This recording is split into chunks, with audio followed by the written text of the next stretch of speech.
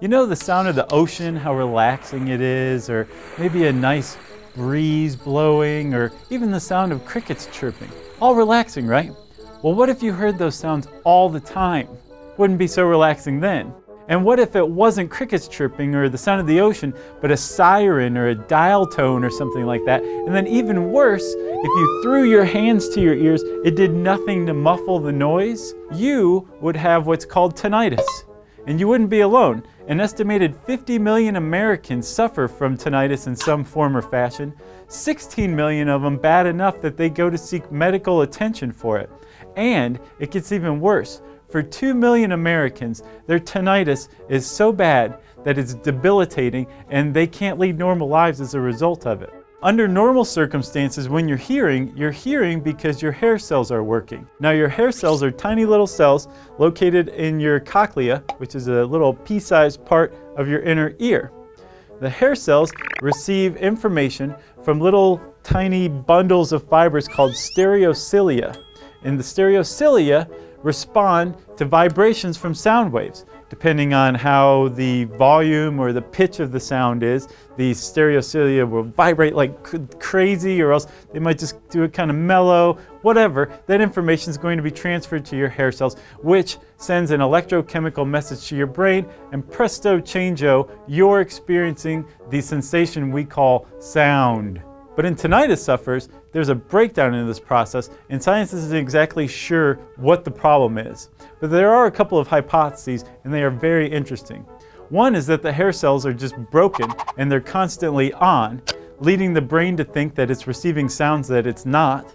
The other one, which is my personal favorite, is that the brain's noise filtering system isn't working any longer. Now, normally the brain's noise filtering system keeps you from hearing your neurons firing in your brain, which means that if you have tinnitus, you're actually listening to the sounds of your central nervous system functioning, which is pretty cool.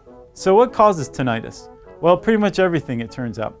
Auditory damage is the leading cause. You can get that from all sorts of stuff, from going to concerts too much to working around a jackhammer. Explosions are also a big cause. Something like 49% of all American soldiers returning from Afghanistan and Iraq are thought to have tinnitus in some form. You can also develop tinnitus from neurological damage, head trauma, earwax buildup, low blood pressure, high blood pressure. You can't win. There's medications that are ototoxic, which means that they damage your hearing, all sorts of stuff. And there are just about as many treatments as there are causes for tinnitus. Things like ginkgo, acupuncture, vitamin B complex. All of these things are said to make tinnitus better.